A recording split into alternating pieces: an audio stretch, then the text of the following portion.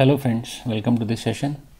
Today we will try to see how you can use Azure Table Storage and access it using POSTMAN. There are REST APIs which are published through Table Storage Service, and you can access them through POSTMAN to create data in table, or you can update the data or delete the data. Also, we'll see how Azure Storage Explorer can be used to view this table data, and you can add data to this table storage. So to get started, log into your portal, and I have already created a storage account, con to storage account, and within that I scroll down, I have a table created onto table storage. Next to that is a URL which you can use to access this table. Now I will be using POSTMAN, and for that you would need a shared access signature. So if you click on this, here it provides you a shared access signature, a type of URI that grants restricted access rights to Azure Storage Services. Now I have already generated one where you can have a table and allowed resource types with allowed permissions, and using this we'll be actually creating data into this table which we have. Now if I open POSTMAN, you see here I have this post table data query created. Now the operation will be post, and this is the shared access signature which I created for table storage. This is the storage account. This is for table core windows, and this is the table name which I will be creating data to, and the rest of this is the SAS token. Now once the URL is done, then we'll go to the body. We'll create a JSON. You see here JSON format. Actually table storage is a NoSQL key value pair type of storage where you just provide a key and a value to it and it will store. So that entity is stored in partitions, and every partition should have a partition key, and every entity will be identified using a unique row key within that partition. So these two things you have to pass to store that entity in table storage. Rest of these are the properties of that entity. So I have just created one, and in headers you have to create a key content type, and value will be application JSON. Now I will just click send with this data, and you see here status 201, so it is created, and in the response you can see it shows the partition key, the row key which I sent, and all that data which I submitted the JSON format, so key value pairs. Now once this data is posted, you can actually fire another REST API to access this data and see whether it is really created or not. Before that, one more thing to see here in the response. Here in connection as, it tells me this is a partition key and this is a row key which it has created. So this we will use later when we will be deleting this particular record. Now I have another get request created here, and in this also this is the URI and the table, and rest is the SAS token attached to it. So if you go to body, we don't need to provide anything. In header we'll say it accepts only the application JSON format, so we'll click send, and in the response you will see that one record which is created. So this gives one record which is created here.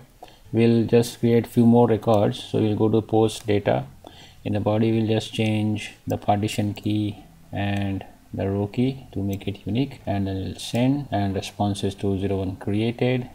If you go back to get data table and click send, we'll see it will show up two records now. So this is the first record and this is the second record.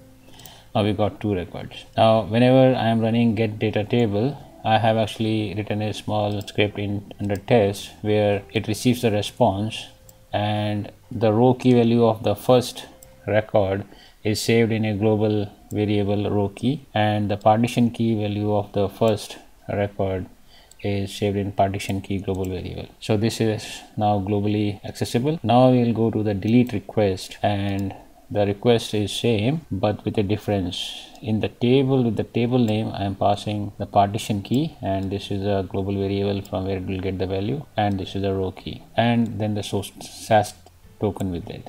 In headers it will be accept application JSON format. You also have to pass this if match the value as star, then it will always be able to delete it. So I will say send, and the response is coming 204 no content.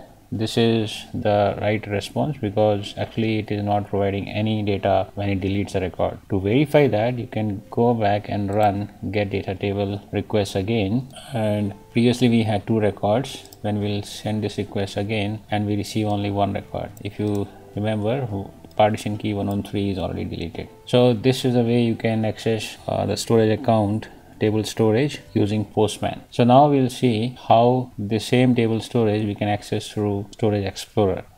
If you are not familiar with Storage Explorer, then you can go to Microsoft site and download Azure Storage Explorer here and install it. When you install and invoke it, it will look something like this. On storage account, we'll now connect to our Azure account. There are different ways to connect. You can see one of the videos which I have created for that. Here I will be using account name and key to connect to this storage account. So we'll say table storage. Account name, we have to get it from the portal. We go to the portal, access key, and here is the account name, and the account key is this particular key 1 value. So we have all the storage types here. I will expand this tables. Here you see it is on to table storage is accessible now, and it immediately shows the 1 record which we created using Postman. Now I will just go back to Postman and quickly post 1 more record. I will change this ID to 115 and we'll just make this unique, send, and the response is positive. It's created.